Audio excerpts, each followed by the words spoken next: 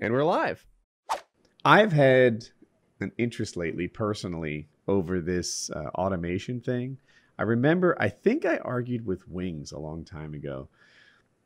He had just seen that CPG Gray video. It's 15 minutes long, so we can't play it here. About how automation, humans need not apply, is what it's called. If you've never seen it, it's pretty interesting.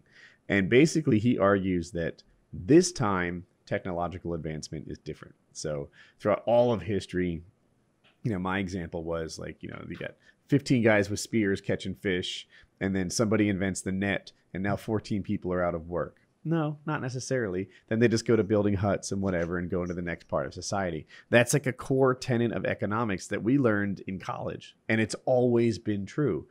But and CPG Gray knows this. He knows that throughout human history, every time technology has displaced someone, while on the individual level, it might be bad for that person, on a society level, it's always been an improvement. Our standard of living keeps rising. The whole global standard of living keeps rising. Anyway, his argument is this time it's different. This time, technology will replace people, and there is no next level. They're just literally going to go out 30% of the workforce, something like that. Like transportation is the biggest sector, and that's where it's going to be. And the argument furthers into where they're going to go. And creative jobs is an example. You go ahead. Yeah. No, so I just didn't like the way you phrased it. The driving, which is a third of apparently jobs out there, is one of the first things on the firing range to get. I'm sure I phrased that wrong, but he's like, there's no place for rescue. Computers will do creative work. Computers will do medical work. Computers will do all kinds of other stuff. A lot of it exists now. They have these robots that, previous robots would exist, say, on a General Motors assembly line, had a very specific job, right? Like, take this chassis, put it on a thing, attach it with 8 bolts, and then slide it down. Now, robots are generalists, and they're doing much broader tasks, and you can train them to do, a wide array of things, whereas before they were so specific it didn't make sense. This Chinese factory in Pyongyang, I think I pronounced that right. No, fuck. I don't know where I got Pyongyang. Anyway, they replaced 90% of their humans with robots, which was interesting. It kind of means that, it doesn't matter how cheap your labor is, it's still difficult to compete with robots. And they've seen a surge in production because the robots can work better than humans can, and fewer defects. And I sit here and find myself in an advisory position, somewhat on YouTube, self-appointed, but also as a parent. And it's like, how the fuck do you deal with the automation that's coming to this planet? I was watching a video today. So tractors on farms, which is one of the many driving jobs, right? 30% of the economy. Tractors on farms, while they're GPS guided, they always have humans sitting in them, just monitoring all the equipment and stuff. This, as far as I know, was the first tractor that operated without a guy in it. And it was a combine. So the tractor would tow this big trailer, not a flat one though, one that would hold grain. And it just sort of followed him like it was supposed to do, and he would pour the grain into it. And so there it is, first job displaced. And I feel like I see evidence of this all over the place. I'm either seeing driving jobs that I know are going away, or manufacturing jobs the manufacturing, right? So the Trump is running on this thing saying that he'll bring manufacturing jobs back to America. But a lot of people are like, do believe that. It's not even a matter of bringing them back to America, having them come from China to the US. The jobs are gone. They don't exist anymore. Robots are sewing your clothes. Robots are putting your things together. If you used to build mufflers outside Detroit, now mufflers are built automatically, and that job is not returning. I'm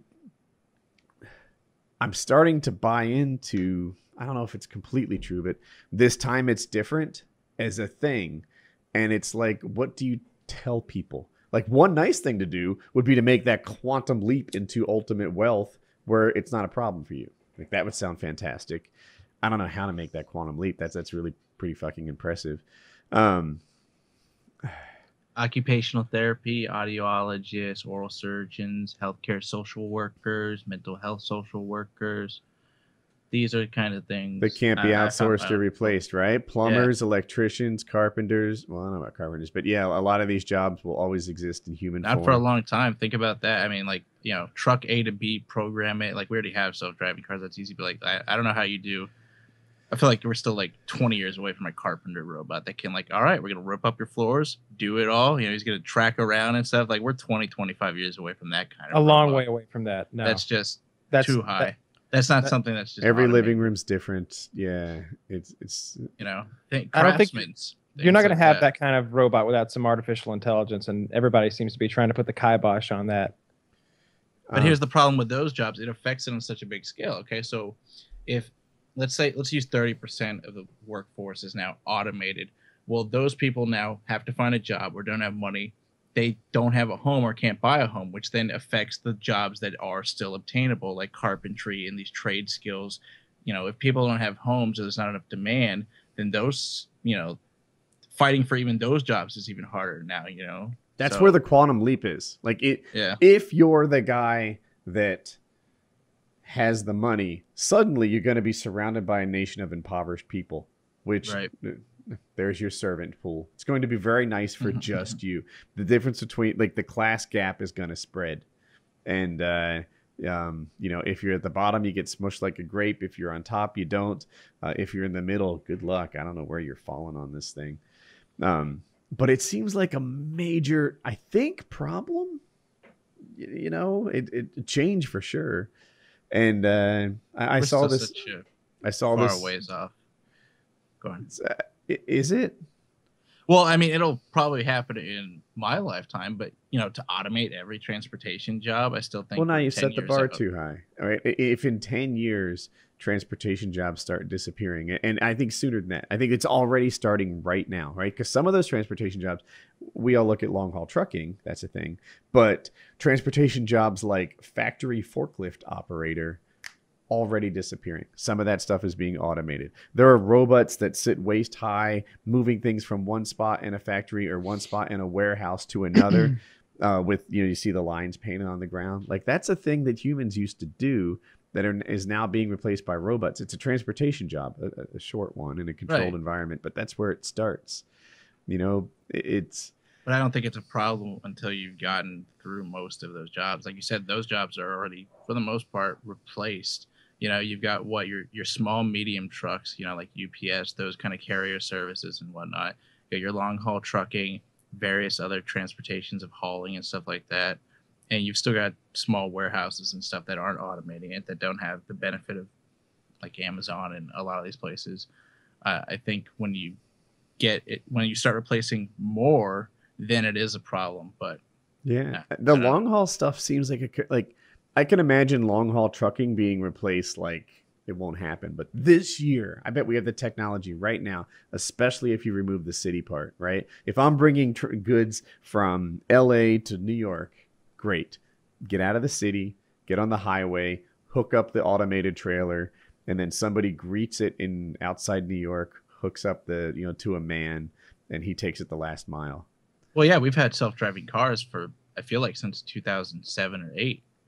That's Google's had that for a while now, and those still aren't in.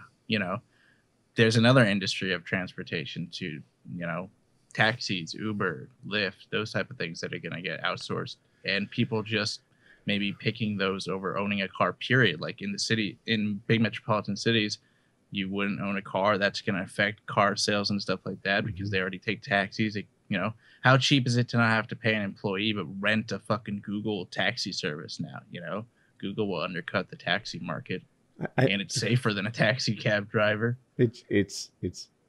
But I think we're still a while out there. I think it'll start to happen in my lifetime. But I feel like when you look at how many on the road vehicles that are autonomous now to that level of unemploying people, it's just not there. We have self-driving cars. They go 30 miles or whatever. Now, but you say in your lifetime. I think in my lifetime, I think it'll happen while I'm still working, right? And that's not that long.